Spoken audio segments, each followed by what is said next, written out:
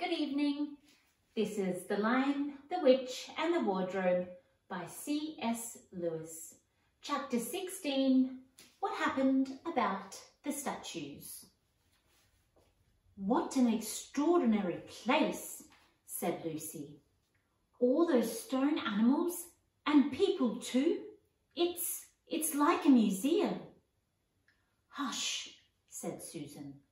"Aslan's doing something." He is indeed. He had bounded up to the stone lion and breathed on him. Then, without waiting a moment, he whisked around, almost as if he had been a cat chasing its tail, and breathed also on the stone dwarf, which, as you remember, was standing a few feet from the lion with its back to it. Then he pounced on a tall stone dryad, which stood beyond the dwarf, turned rapidly aside to deal with the stone rabbit on his right, and rushed on to two centaurs. But at that moment, Lucy said, "Oh, Susan, look at the lion."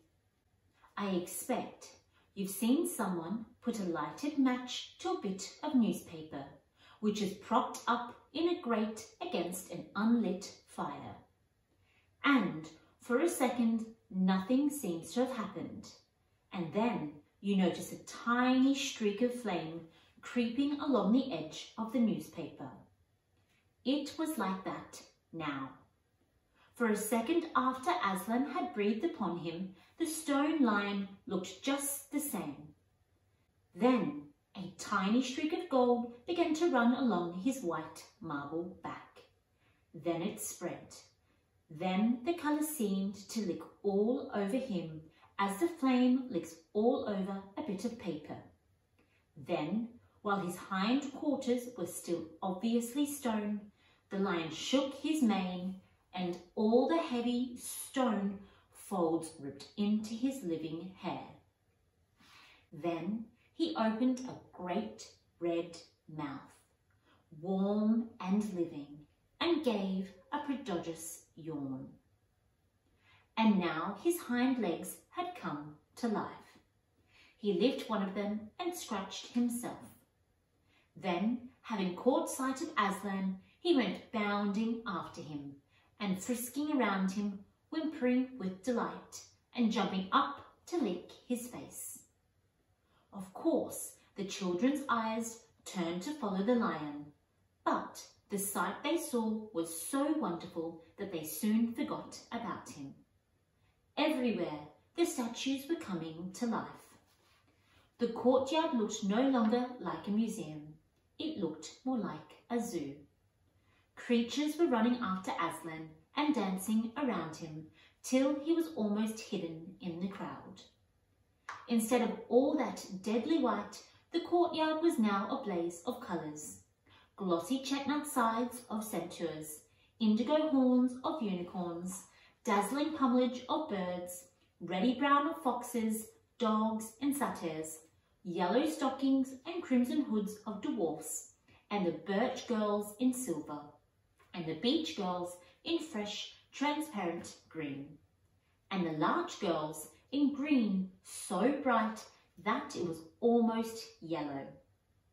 And instead of the deadly silence, the whole place rang with the sound of happy roarings, brayings, yelpings, barkings, squealings, cooings, neighings, stampings, shouts, hurrahs, songs and laughter.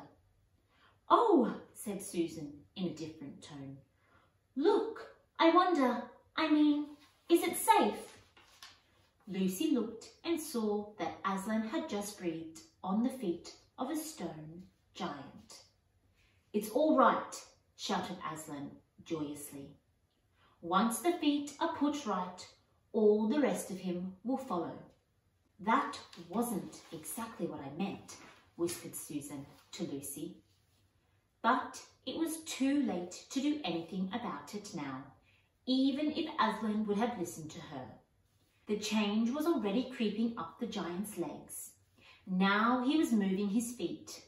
A moment later, he lifted his club off his shoulder, rubbed his eyes and said, "Bless me, I must have been asleep. Now, where's that dratted little witch that was running about on the ground? Somewhere just by my feet it was." But when everyone had shouted up to him to explain what had really happened, and when the giant had put his hand to his ear and got them to repeat it all again, so that at last he understood, then he bowed down till his head was no further off than the top of the haystack, and touched his cap repeatedly to Aslan, beaming all over his honest, ugly face. Giants of any sort are now so rare in England, and so few giants are good-tempered, that 10 to 1 you have never seen a giant when his face is beaming. It's a sight well worth looking at.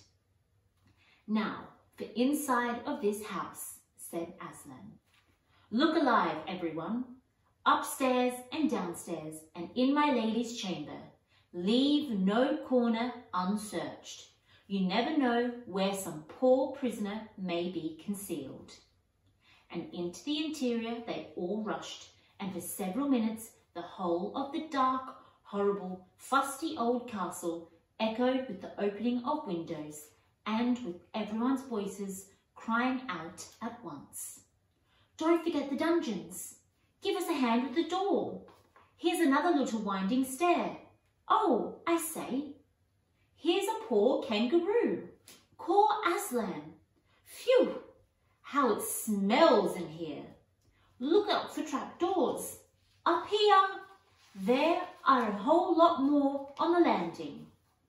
But the best of all was when Lucy came rushing upstairs, shouting out, "Aslan, Aslan, I found Mr. Tumnus. Oh, do come quick." A moment later, Lucy and the little fawn were holding each other by both hands and dancing around and round for joy. The little chap was none the worse for having been a statue, and was of course very interested in all she had to tell him. But at last, the ransacking of the witch's fortress was ended. The whole castle stood empty, with every door and window open, and the light and the sweet spring air flooding into all the dark and evil places which needed them so badly. The whole crowd of the liberated statues surged back into the courtyard, and it was then that someone, Tumnus I think, first said, "But how are we going to get out?" For Aslan had got in by a jump, and the gates were still locked. "That'll be all right," said Aslan, and then, rising on his hind legs, he bawled up at the giant. "Hi, you up there," he roared. "What's your name?" "Giant Rumble Buffin, if it please your honour," said the giant, once more touching his cap. "Well then, Giant Rumble Buffin," said Aslan, "just let us out of this, will you?" "Certainly, your honour, it will be a pleasure. Stand well away from the gates, all you little runs." Then he strode to the gate himself, and bang, bang, bang went his huge club. The gates creaked at the first blow, cracked at the second, and shivered at the third. Then he tackled the towers on each side of them, and after a few minutes of crashing and thudding, both of the towers and a good bit of the wall on each side were thundering down in a mass of hopeless rubble. And when the dust cleared, it was odd, standing in that dry, grim, stony yard, to see through the gap all the grass and waving trees and sparkling streams of the forest, and the blue hills beyond that, and beyond them the sky. "Blowed if I ain't all in a muck sweat," said the giant, puffing like the largest railway engine. "Comes of being out of condition. I suppose neither of you young ladies has such a thing as a pocket handkerchief about you?" "Yes, I have," said Lucy, standing on tiptoes and holding her handkerchief up as far as she could reach. "Thank you, Missy," said the giant. Next moment, Lucy got rather a fright, for she found herself caught up in mid-air between the giant's finger and thumb. But just as she was getting near his face, he suddenly started, and then he put her gently back on the ground, muttering, "Bless me, I've picked up the little girl instead. I beg your pardon, Missy. I thought you was the handkerchief." "No, no," said Lucy, laughing. "Here it is." This time he managed to get it, but it was only about half the same size to him that a tablet would be to you, so that when she saw him solemnly rubbing it to and fro across his great red face, she said, "I'm afraid it's not much use to you, Mr. Rumble-Button." "Not at all, not at all," said the giant politely. "Never met a nicer handkerchief.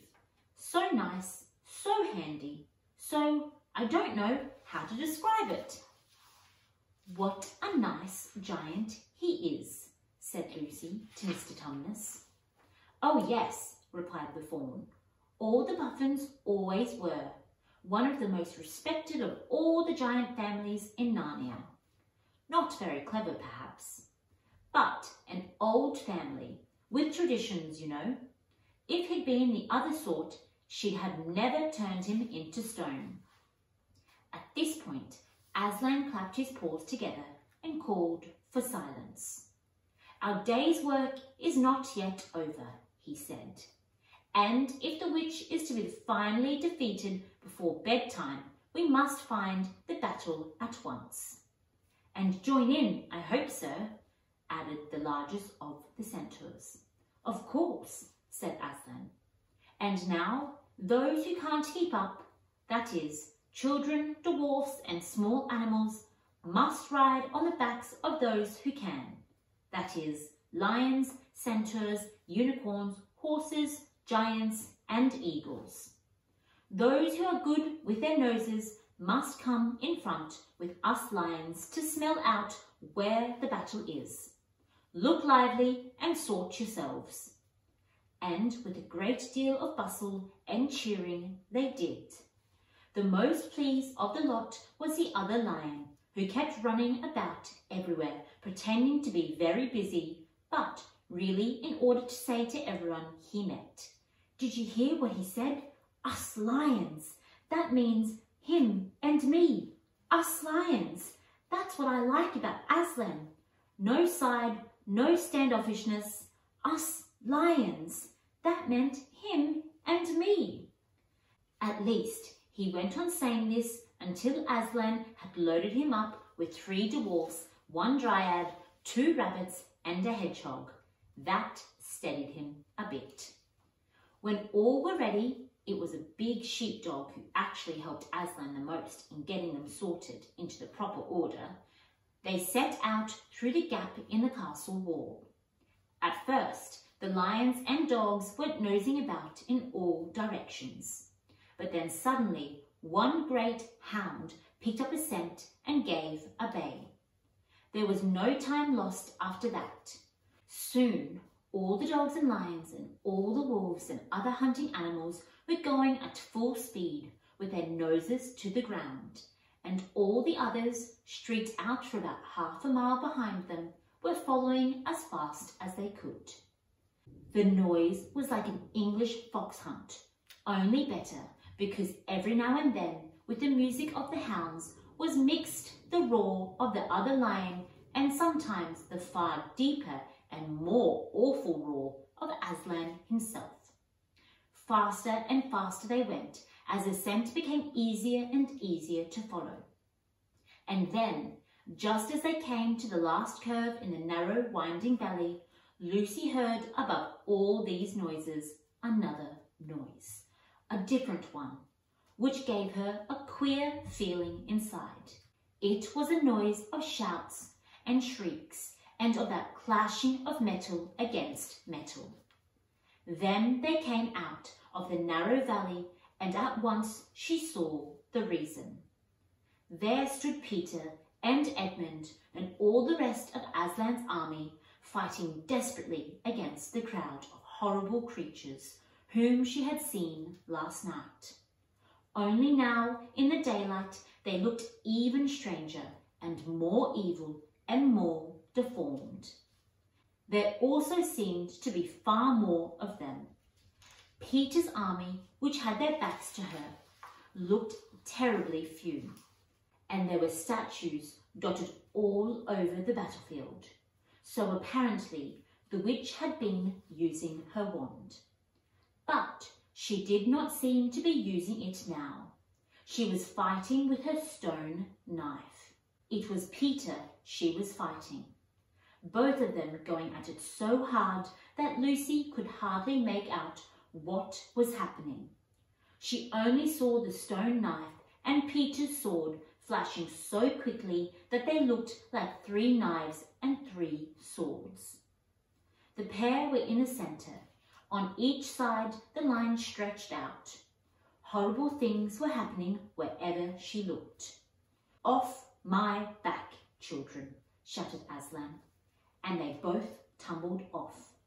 Then, with a roar that shook all Narnia from the western lamppost to the shores of the eastern sea, the great beast flung himself upon the White Witch.